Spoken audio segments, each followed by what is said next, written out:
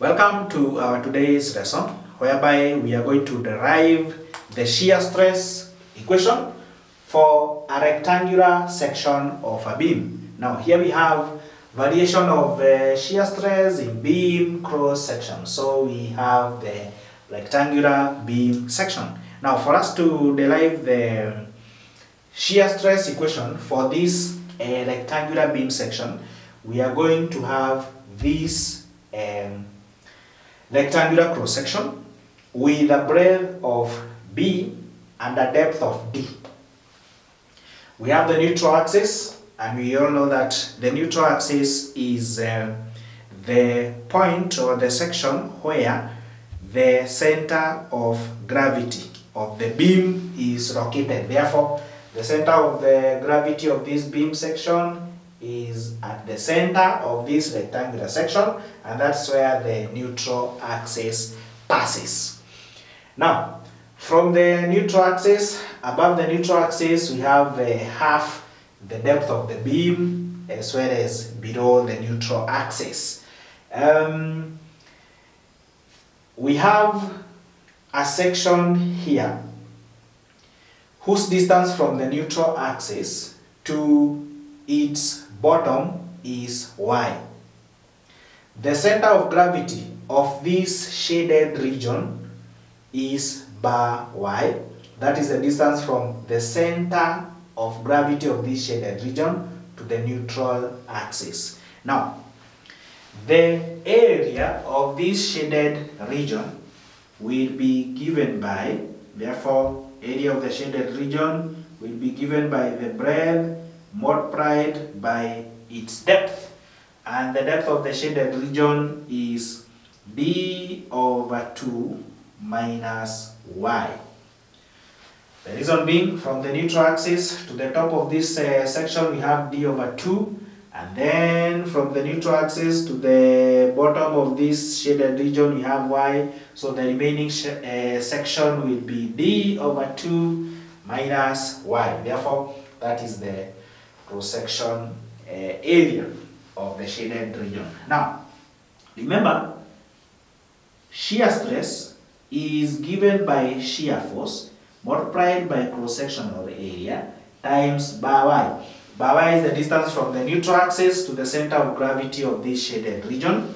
Divide this by the moment of inertia of the beam section multiplied by the breadth of that beam. Therefore, we are going to derive an equation for calculating the shear stress when given a rectangular beam section. This is a general shear stress equation. Now, the cross-sectional area, we have it bar y, that is the distance from the neutral axis to the center of gravity of this shaded region, will be given by, now, this center of gravity of the beam section divides the shaded region into two equal parts. Now, the depth of this shaded region is d over 2 minus y. Therefore, the section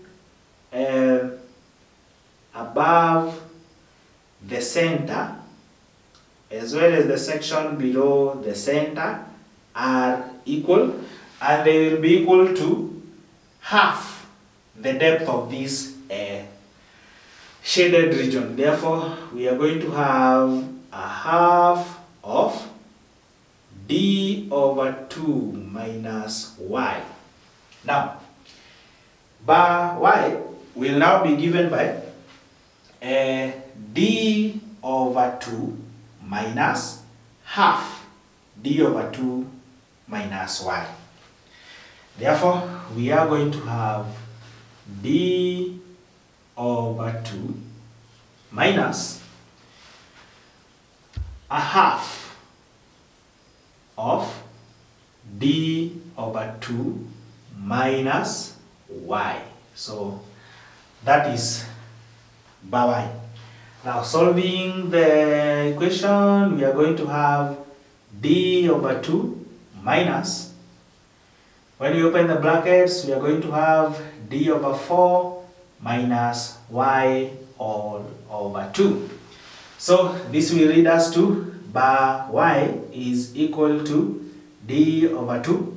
When we open the brackets, we are going to have minus d over 4 plus, because minus times minus is positive, plus y over 2. So this is going to be bar y is equals d over 2 minus d over 4, that is d over 2, that is d over 4, sorry, not d over 2, plus y over 2. Factorizing this equation, we are going to have a half into d over 2 plus y. Therefore, that is the value of bar y. So, combining a and bar y, we are going to have a multiplied by bar y, which will be equal to, the area is b into d over 2 minus y multiplied by a half of d over 2 plus y. So this is a quadratic equation, and therefore you're going to have b multiplied by a half, that's going to be b over 2 into d over 2 minus y, d over 2 plus y, that's going to be d squared divided by 4 minus y squared. Since a plus b, a minus b usually results to a squared minus b squared. So that is a bar y. Good. From there, the moment of inertia of a rectangular section. The moment of inertia of a rectangular section is usually given by bd cubed divided by 12. So that is the moment of inertia of a rectangular beam section, bd cubed over 12. Now, the shear stress of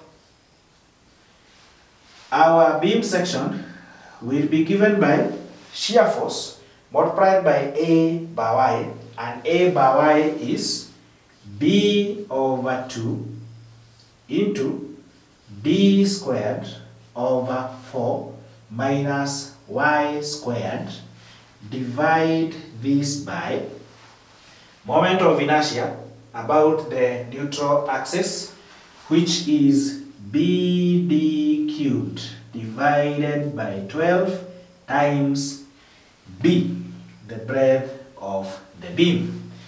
Now, the shear stress is maximum when y is equal to 0. Therefore, when y is 0, that means at the neutral axis. At the neutral axis, y is 0. Therefore, y is equal to 0. The shear stress is equal to maximum, or the shear stress is maximum. Therefore, for our maximum shear stress, y is going to be 0. So this is going to lead us to the shear stress will now be given by S multiplied by b over 2 multiplied by d squared all over 4, y is 0, divide this by bd cubed over 12 times b. So this is going to be shear stress is equal to SBD squared over 8 multiplied by 12 over BD cubed multiplied by B. So simplifying this equation, we are going to have by 4 2 by 4 3. B and B will cancel out. D squared will cancel out with D cubed, and we are going to remain with a single D. Therefore, the shear stress will be given by 3S divided by 2BD. Now, S divided by BD, this is what we call mean shear stress. Mean shear stress. And therefore, the shear stress will be given by 3 over 2 multiplied by mean shear stress. Therefore, this is how to calculate the shear stress for a rectangular beam section. Therefore, ladies and gentlemen, engineers, thank you very much for watching our video. If you have liked it, please subscribe and hit the notification bell as well, so that you always be the first person to be notified every time we upload a new video. Gives us a thumbs up and comments. Share as well to your friends, and we are going to take this channel to the next level. Thank you very much.